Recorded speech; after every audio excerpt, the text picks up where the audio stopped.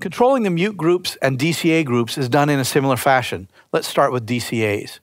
By pressing on the meter bridge here, I can select and see 4 matrices and my first 4 DCAs. But if I press the DCA group here, or call it up in the display button here, I can see my 8 DCA groups.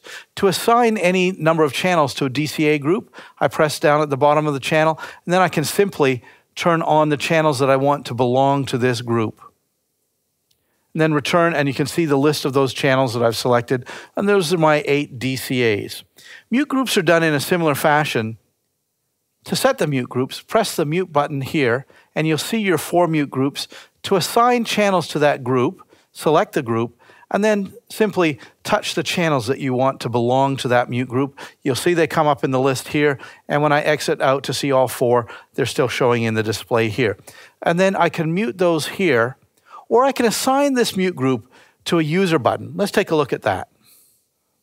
To assign a mute group to a user button, press the Setup button here, select User Preferences, and then User Button 1 to 8. And if I want to put that onto the first button, select the first one, and down here is Mute Group, and Mute Group 3 is the one that I want to assign there. And now that's assigned in this User Preferences of the Setup area.